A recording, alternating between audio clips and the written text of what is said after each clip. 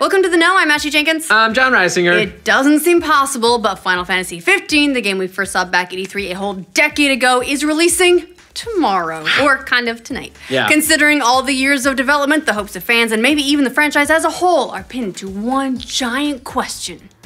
Is it good? Well, reviews are out at long last ahead of the game's launch, and by Bahamut, it seems like Square Enix may have salvaged all the hours of effort and cobbled together a game that, well, by most accounts, is actually pretty good. So the answer is kind of yes. Yay! Give a collective sigh of relief, Final All right. Fantasy faithful, because Final Fantasy 15 is rocking an 86 on Metacritic at the time of writing. As for how that compares to other Final Fantasy games, well, we've got to go ways back to even get a sense of that, thanks to Final Fantasy 15's rather lengthy time in the cooker. Ignoring the online entries, Final Fantasy 13, 13-2, and Lightning Returns all scored 83, 79, and 66 back when they came out. Before that, Final Fantasy 12 and 10 both ended up at 92, so it seems like possibly a move back to form for the series, which should be a welcome sign for fans who are perhaps disappointed by Final Fantasy 13 and its so-so sequels. Right here. You're disappointed, I'm so sorry. I played them, but I was disappointed the whole time. That sucks. As for the reviews, the bigger outlets are all very positive on Final Fantasy 15. Twinfinite, Time, and Games Radar awarded it 4.5 out of 5 stars, while Daily Dot and US Gamer gave it 4 out of 5. For those who fancy numbers over stars, VentureBeat gave it a 90 out of 100, while Destructoid and Polygon gave it a 9 out of 10. Game Informer gave it an 8.5 out of 10, IGN an 8.2 out of 10, and GameSpot an 8 out of 10. That's really good. It's pretty decent. yeah. The thing about that is that it's consistent. Yeah. So a lot of times you'll get one crazy outlier, but those are all pretty much in the same range. It's good. After looking at the reviews, the big takeaway for Final Fantasy's 15 strengths are its fleshed out open world with tons of stuff to do, awesome complementary gameplay systems, and most of all, the bond between its 4 main characters. It's fantastic.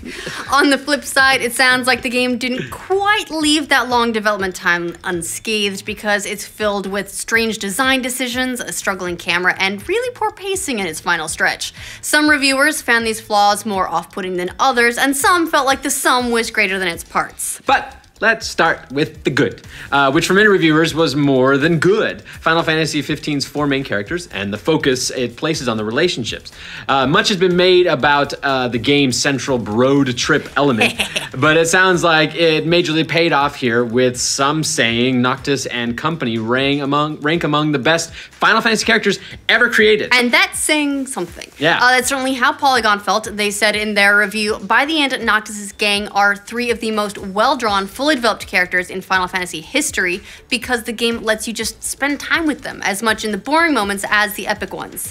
A lot of that has to do with the game's open world design, which throws you right into the action from the get-go, giving you every opportunity to explore and tackle missions at whatever pace you choose. On your way there, you'll learn all about these 4 anime boy band lookalikes who talk during dungeon runs, joke with each other on the road, and tackle the game's massive bosses together. Now, it certainly helps that these characters do their bonding across one of Final Fantasy XV's strongest and most celebrated features, the world of Eos, which is filled with opportunities to explore either on the road with the Regalia or off-road by Chocobo. Chocobo! Of course. Games Radar wrote, the world of Eos feels real and lived in, resembling the highways and byways of the American heartland as much as it is wholly alien, and its heroes are our window into this beguiling place. Time magazine said Eos was a magical place to explore as well, because its stunning vistas were so unique, grounded in reality, but filled with the fantastical. It's as if someone grafted the grit of CD Projekt Red's The Witcher 3 and post-war 1950s shtick of the Fallout series into Monolith Soft's geologically alien Xenoblade games.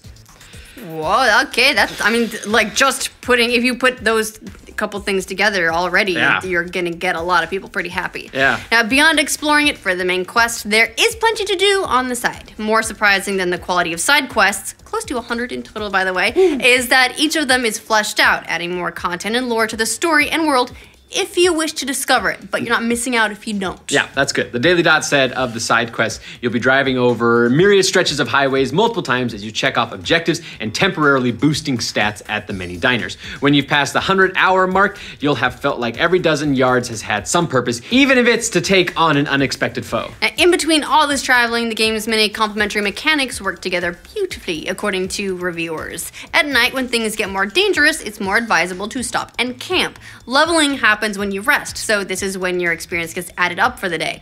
It's also when you cook to make food with buffs for the next day's battles, and when you browse the pictures promptos taken of your daily exploits, all while your party bonds by the fire. Takes out the guitar and plays some songs. Tell some ghost stories. Yeah. However, it should be noted that not everybody found the exploration to be all that grand. One thing mentioned in some reviews was that regalia isn't fully controllable while on the road. Some reviewers liked that this let you focus on the landscape and listen to your characters' conversations, but others found it boring. Yeah. Game Informer complained, although most of the game takes place on roads, the car cannot be controlled in a traditional way.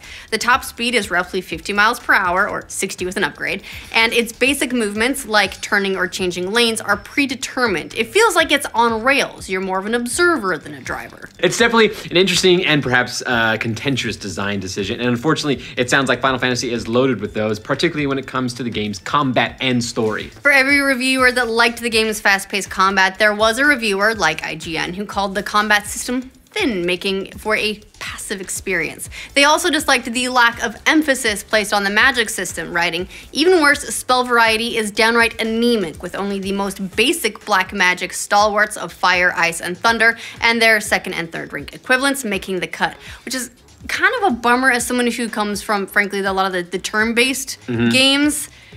Going to the sort of real-time combat was always a risk for the franchise. Sometimes it's paid off, sometimes it hasn't.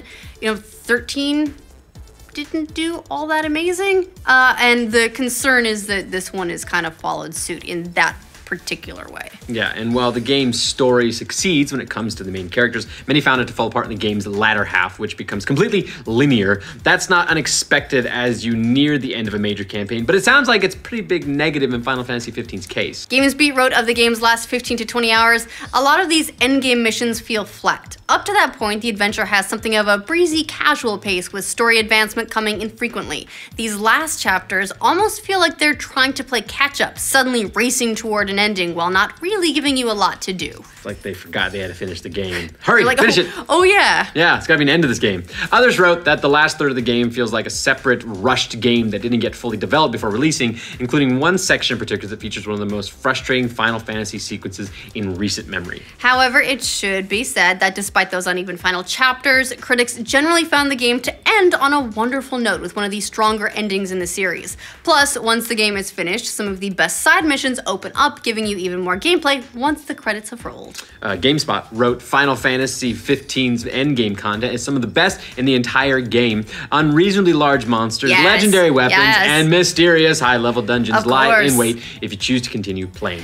In all, the consensus is that despite its flaws, some of them are fairly glaring, Final Fantasy XV brings the series back to its heyday by putting the focus on a cast of really great characters and some really innovative game mechanics. The world of Eos is a blast to explore, and the game lets you do so at your own pace. However, things do take a turn in the final act, and how much that bothers you will depend on your own preferences. So, what do you guys think of all the early praise for Final Fantasy XV? Who plans on picking it up? I'm very curious. Let us know in the comments. Me! For more news on gaming's biggest releases, remember to like this video and subscribe to The Know.